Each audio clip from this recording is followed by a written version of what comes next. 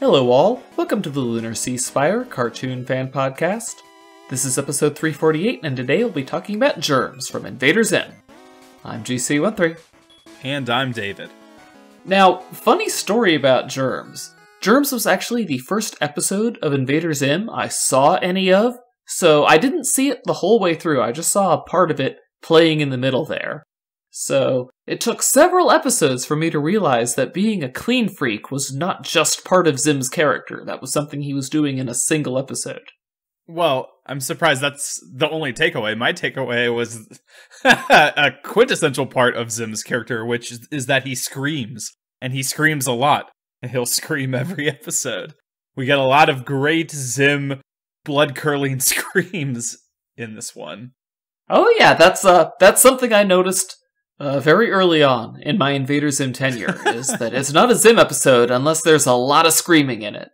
These are very clean, just genuine fear screams, which are wonderful. The premise for this is incredibly simple.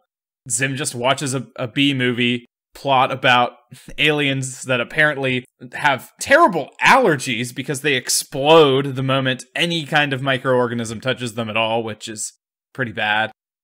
And at first I was thinking, are they completely unfamiliar with germs and this is just shocking to him? But for some reason, Zim has not been cultured on this because his computer system is completely aware of germs being on every planet, but I guess they're not on Urk because it's kind of like a synthetic world anyway, and the only biological creatures they have are themselves. Well, it says every planet has them, so I think that it's non-native germs that are the real killer. Yeah, but also, I don't know, Urk seems really post-biological. There's not really anything else going on there except for, Urkins who are... All Urkin planets are incredibly sterile, so... Yeah, the Urkins could feasibly have very, very weakened immune systems, but Zim seems to handle everything okay, so... No, that's the thing. I guess the Pax managed it. Yeah, the premise is he's been completely fooled, just like SpongeBob really thought Mr. Krabs was a robot from, a crappy movie, which this is apparently just a common experience of kids watching a movie late at night and then thinking that their world is now the movie, so I guess that translates to kids' cartoons really easily. Guess Zim's not immune, even though he is over 100 years old. He's definitely, just because of Gur's presence, we know that this would have been a problem from the very start of Earth. But yeah, this one stuck out in my mind also because this was the first one of the early, another Nick game. So we talked about with, the body invasion episode that also had a pretty unique 3D Flash game that we then found out after the podcast episode was made with some weird variant of Flash in order to achieve the 3D graphics. And so even if you want to emulate it today, you can't quite. No. You can emulate it. You can emulate it just fine. It's just that SWF files are much more common than... I can't remember the extension this one had, but it was made with Macromedia. Yeah. Like Shockwave, I think it was. So it's just a Shockwave file, not an Adobe Flash. Yeah. So the Germs one is much more standard and exactly what you'd expect. I actually didn't look up the name for it, but the game premise is literally just you see germs, spray them with the disinfectant spray. Doesn't take a lot. They definitely needed to rake in some ad money from Nick.com from that game back in the day because this is another episode that needlessly pulls in a whole 10 seconds of CGI that they didn't need to do. Ooh. And that was ridiculously expensive. So, and the premise for it is great because, okay, so Zim's, learning about the germs. He pulls up a demo of the germ visualizing goggles, which is also hilarious. It lasts for almost 15 seconds, even though it's only a 5-second demo. So right, it's the screams that really makes it last in time longer for Zim. Yeah, I just love the setup is so simple. There's gentle retail music, and then as soon as he puts on the glasses, it's just torture, and then they zap away. But yeah, even though apparently they have some kind of virtual matter transportation / materialization system. It's like they foresaw 3D printers and then added a few thousand years of iteration on top of them. Yeah, and then they still have a giant delivery planet, which we, go to. And of course, this is the only time this model for this planet is used and all of its inner machinations. which is awesome. I mean, maybe they reused some of the tubing for it, but we just get a ridiculously detailed view at this delivery planet that then shoots the same pair of goggles back out to Zim's house in a meteorite, which is wonderful. And every time I see CGI in the show, I just think of how Shonen said, guys, it'll be cheaper. And then you're like, this planet never gets reused. This is not a thing. So your mind basically goes to Nanafwa. I trust this man. Somehow they trusted that 22-year-old kid, and it was fantastic. Just let Jonen do it for you. Also, so, CGI, always like looking at it. The deep lore this time around is surprisingly not about the burger meat, although we do learn quite a bit about McMeaty's history and their inability to spend money on space meat. But the Squeedly Spooch is mentioned here. Yeah. Just very casually. Yeah. Learn a little bit about the organs, which we'll, immediately find out in the episode it's paired with. Dark Harvest airs after this one, so right. This is our first mention of the Squiggly Squooch in airing order. Right, just to give you a little, kind of like, what's it called at the beginning of the orchestra? You hear all the music before you hear all the music. You're getting a little foreshadowing, but not foreshadowing. It's like we use the term and then it's like a familiar. prelude or something. Yeah, it's familiar the next time you hear it. Now, you talk about deep lore. I want to talk about, I think that in this episode, Invader Zim actually accidentally undercuts its dark corporate dystopia that the humans live in. Because you saw that one spray can of disinfectant, and you saw how long Zim was using that one spray can. They're surprisingly generous. Even when it's down to its last dregs, he still has enough to make it... He must have been going for like at least an hour down the street to that store. So, like, say what you will, but they provide the consumer goods to their consumers. We're not dressed in rags and working for our corporate overlords. We're getting the gilded cage, baby. Okay, but we'll assume that the spray either has horrible untested side effects on, human skin and, its potential to develop cancer. What are you talking about this? We tested this on baby animals, and we have no idea what it does to humans. Exactly. I refuse to believe that there's just a really nice disinfectant spray company out there in Zim's world. Not when McMeaty's is making freaking burger patties out of used napkins, which I love that whole backstory and how very quickly it changes. Like, we're talking so long about space meat, just the gag that Zim even looks at a burger and it has no germs on it is already great. And then the fact that a random old employee behind the counter is apparently appropriately named Burger Lord by Zim because he actually knows the whole history of how the corporation... He's probably a long timer there. He was probably working there when they first introduced the not space meat patties. Right. I just love that he goes on this whole story about how there was investigation by scientists into space meat and it was not a financially viable thing, so... Oh well. I liked seeing Vasquez and Steve Russell sitting there working on their script for The Nightmare Begins. Oh, see, every time I see their background characters, I'm reminded that I think it was Jonan who said that he hated them being put into episodes. What? Like, that's a thing that other artists did, and he hated being self-inserted into the episode. Either him or his partner that you saw there. Well, he has the best character model on the show, so he has to be in there. Right, it's cute, but he hated that. He did not want to be in there, if I recall correctly. Jonan, feel free to come on the podcast to correct that. But as the last I remember, he just found it distasteful. It's like, make a cartoon, don't do self-inserts. Okay, so does this mean he's not a fan of Susie from Summer Camp Island? Because this might be a deal breaker. Is that your self-insert, GC? Don't voice a major... No, she's... you mean because because Julia Potts voices? Yeah. Yeah, but it's not the same, like... It's more along the lines of when people were outcrying about that in the Powerpuff Girls reboot, that one person that inserted themselves as like a self-obsessed fan in the show. I don't know. It's just putting cameos of the cast is fine. But definitely Vasquez's character especially stands out episode to episode, and that might have also made him a little more annoyed by it over time. They just did such a good job on him. Yeah. I liked the baby being one giant germ. Yes, someone has a definite opinion on babies. I mean, how old was Shonen when this episode came out? There you go. I think we know who it was.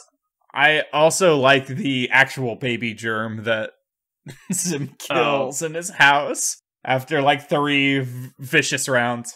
Hey, that was very responsible. If that one had survived, it would have went on to breed an entire generation of disinfectant-resistant super germs. So he did the right thing. Absolutely. When the meteor came crashing down, I was expecting them to do one of their gags where just somebody sees that happened and is like, seems normal. But they didn't. They saved that for the old dude outside. I know, they actually have a character just kind of pissed off at Zim screaming. And I love that Zim characters, like, they pick, humanity, and it's almost like, it's a weirdly kind of diverse show, and as far as, like, they show humans, like, this guy has no legs, right? But it's not like, I don't know. It's like their world is just very real. And it's not like, oh god, he's a disfigured, horrible man. It's just like, yeah, there's just a dude with no legs chilling out outside. And he's also like, what's going on over there? That's kind of annoying. I love that. I don't know. Yeah, when I saw his reaction, I'm just thinking, that kid ain't right. Or I guess we could go with Steven Universe. That kid keeps getting weirder. At least someone's reacting to Zim. I'm surprised his classmates even remembered him. They're going to notice any second at school that I'm gone. And I can't believe there were even 2 kids talking about Zim. So how long was Zim, like, just in his base cleaning up? Like, was that just for the day and he only missed 1 day of school? Because he talked about not having reported into the tallest for a while, so does he report into them daily, or was he cleaning for longer, or what? Timey-wimey. Yeah, wibbly-wobbly, timey-wimey. His, the tallest this time in just explicit terms are like, maybe we should have sent him to the sun. Yeah. Why did we entertain this? Yeah, send him to one of those exploding head planets. And then they're genuinely afraid of his message. It's just classic tallest. That was pretty disturbing. I mean, if I just saw that sight unseen, if I had no idea what was going on in Zim's life, and then he calls me up to give me this, I'd be like, yeah, that was pretty disturbing, actually. But we haven't talked about we've talked about what's happened in the episode, but we haven't talked about what happens after the episode. Because the episode ends with Zim having his protective suit of burgers around him to protect him from the germs. But, let's see, which episode was it where the tallest are reminiscing about what happened after this, and we know that the meat will eventually invade his eye sockets and nearly render him blind, so there's something interesting going on with that meat. It's not just napkins. They do other stuff to it. What doesn't Zim also have, like, really gross skin reactions to being covered in meat? Isn't that a thing at some point? Well, it's not actual meat. It's napkins. So yes, right. My bad. Also, I think this is after the wettening, so no, because the bologna will still get him through the glue. Okay, I don't know. I just don't know, David. There's no strong continuity in Zim, by the way. in case anyone was wondering. Are we watching different timelines? I don't even think it's that. I think, I feel like the creators of the show would just describe it as it's literally a cartoon. Yep. Well, it's a cartoon. That's what Zim's trying to reinforce on some level. Yeah. Well, hey, I enjoy it. Even if it did take me a little while to pick up on the fact that Germs is just a weird episode. Zim isn't normally all about cleanliness. As you said, he's all about screaming. Gotta keep a through line for the important character traits. Especially with filthy Gur. I'm kind of surprised that he didn't think that, okay, where's Gur? I'm going to have to sanitize him first, like, as the most disgusting thing in my house. But, Zim was clearly not thinking rationally. That 5-second demo that was more than 5 seconds tapped into that deep consumer lizard brain of his. Yeah.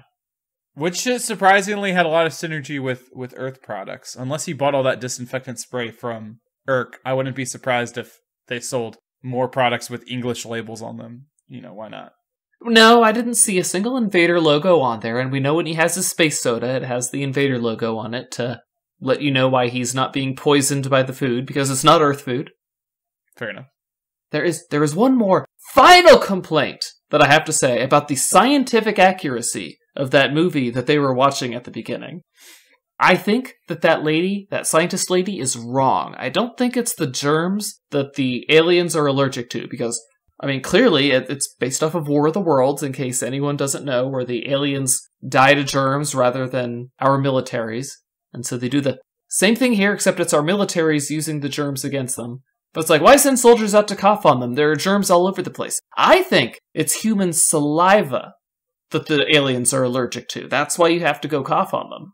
That's a beautiful theory. That really... I've been watching some SDCC panels because I just finished the Venture Bros, and now I'm going back and being like, oh yeah, let's watch interviews. And that's the type of thing where a fan walks up to the mic at SDCC for some random show, and they're like, so I have this theory that actually in your completely fictional movie, at the start of one of your ancient-ass episodes of your show, that it was actually saliva that they were allergic to, because you don't actually write stories in your cartoon. You actually channel the real existence of another world that I have determined the reality of greater than you.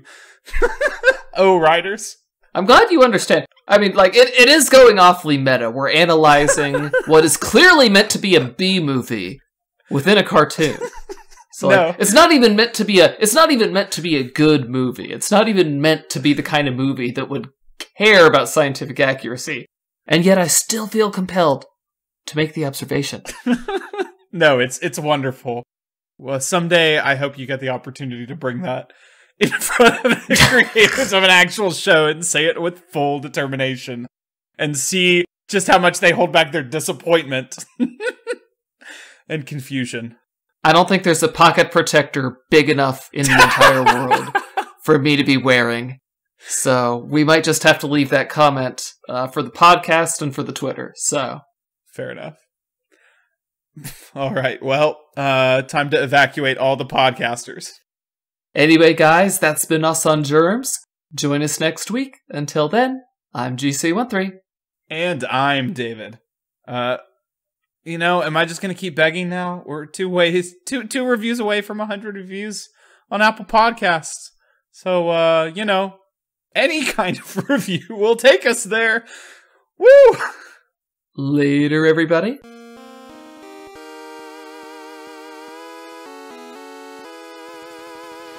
Our opening and closing music is by Mark Soto.